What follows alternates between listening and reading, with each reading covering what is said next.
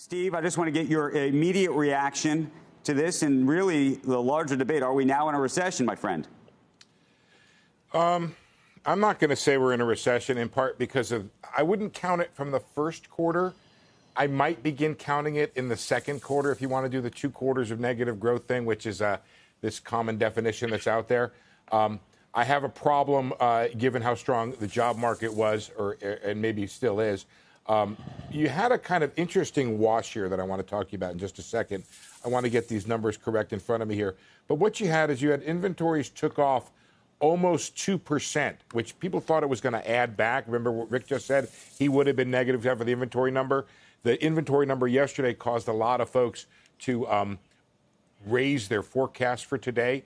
So unclear to me if that inventory number was or how it was brought into GDP. Meanwhile, trade reversed itself. Trade had taken off 3% in the first quarter.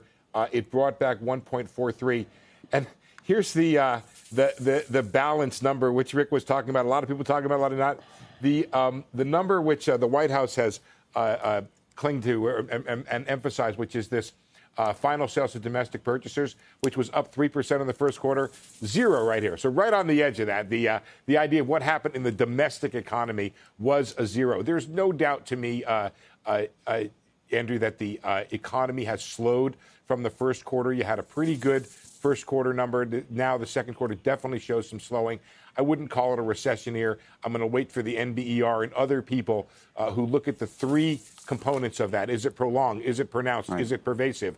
Not seeing those 3 things, at least over the course of a single quarter here in the second quarter.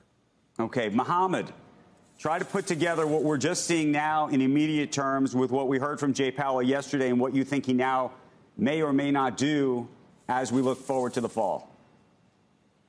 Thank you, Andrew. So in terms of what we're seeing in the data, whether it is the GDP number, whether it is the jobless claims number, this is an economy that's weakening at a much faster rate than most people expected. That's the bottom line. Whether we're in a recession or not is not as interesting as the fact that we are weakening really fast.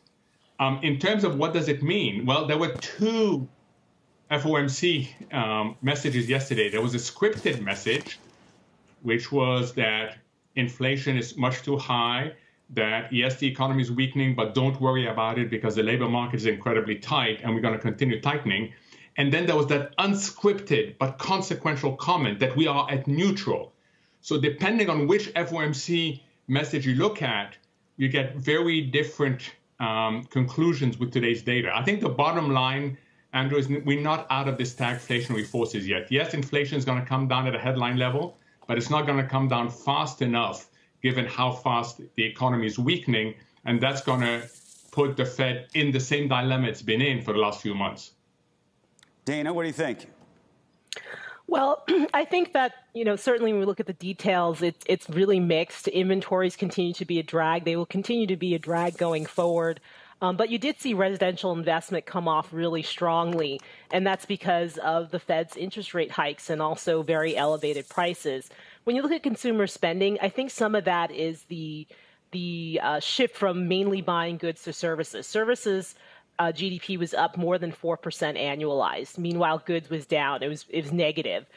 So I think that's part of that shift. But still in all, we do think that the economy is slowing very aggressively. We have priced in a recession. We originally put it in for the fourth quarter of this year. Maybe it's starting sooner. And that's a function of the Fed raising interest rates, slowing down demand, and also because people are pulling back because inflation is just so high.